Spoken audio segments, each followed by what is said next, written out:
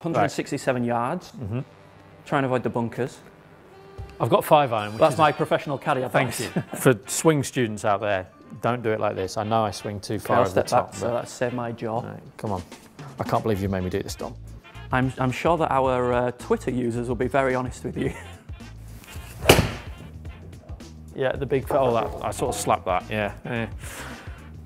Go on. Not bad.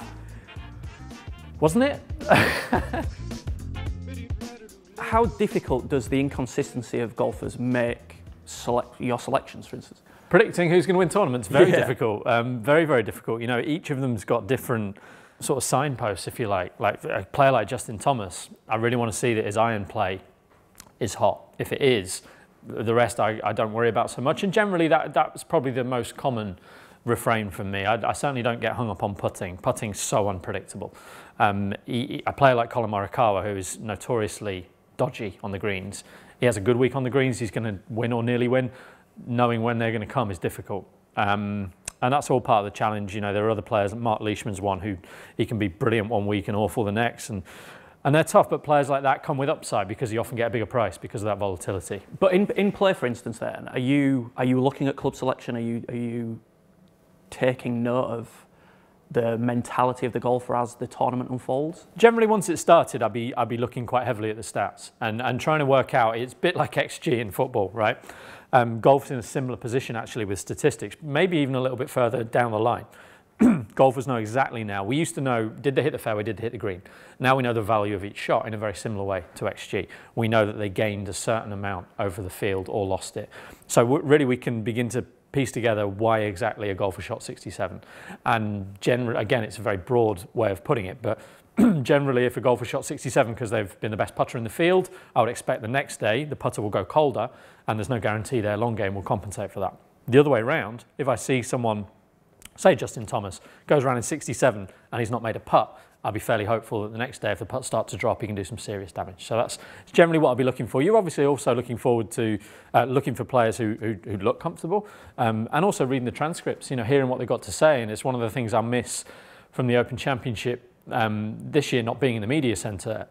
I know it's easy to say now, but Jordan Spieth spoke to the media on the eve of the 27 Open Championship and he had a look in his eye which said, I'm going to be hard to beat this week. And sometimes you need to be in the room to really feel that.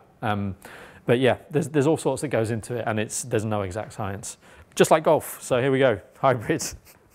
Honestly, I can't believe I just hit a driver 175 yards and you're going to put it on the internet. Just relax, it's fine. I'm very relaxed.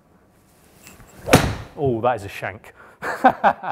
Yeah, Mo's going to be clipping that one up and putting that on Twitter. Yeah, maybe, maybe let's keep that one off Twitter. Don't really know what else to say about that, Dom, except don't do it. Just relax, take your time. All right, good. That's better. Not going to get there, is it? You can tell with the sound of the ball and the strike that it's a better shot.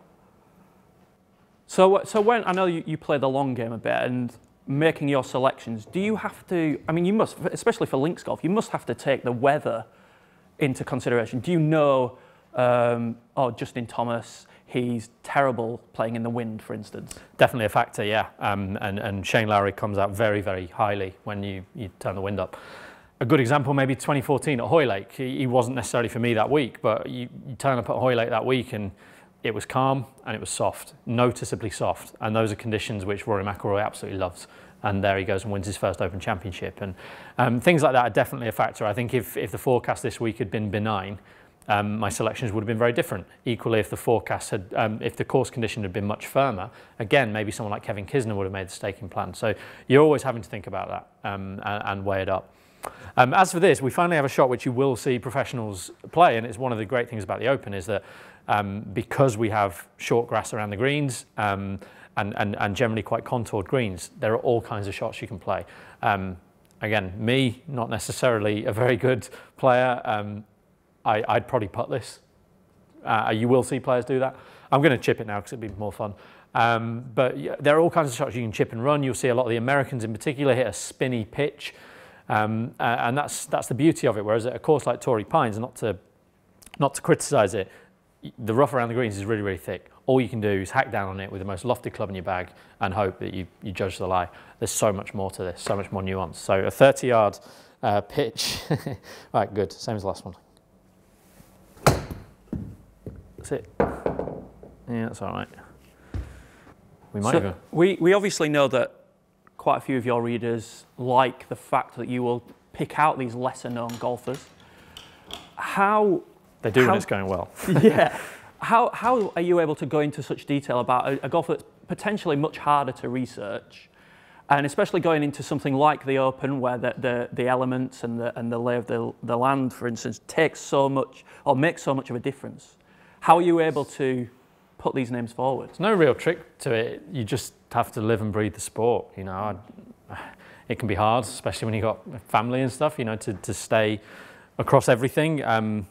And that's why generally, like I focus on 2 tours. I focus on the European Tour and the PGA Tour. If you ask me for a selection for the Senior Open Championship, I'd point you to somebody else, because I think it's best to specialise, right? I think generally, like in football, say, someone who knows League 2 really well might not necessarily be across the Premier League in the same way.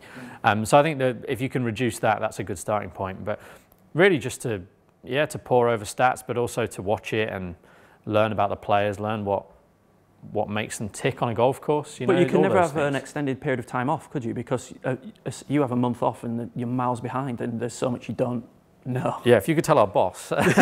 Yeah, that's, you know, it's tough. Golf has become a year-round sport. The first big golf tournament of the season is the second week of January. The last big golf tournament of the season is the second week of December.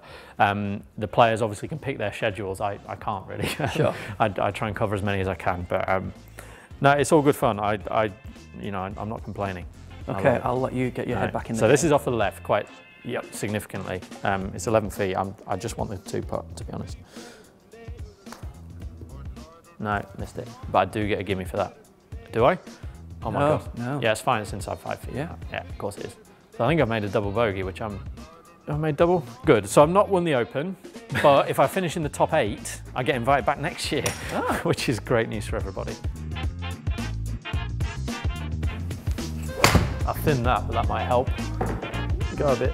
Oh, come on. That is impressive. Yeah. Congratulations. Good, thank you. About time.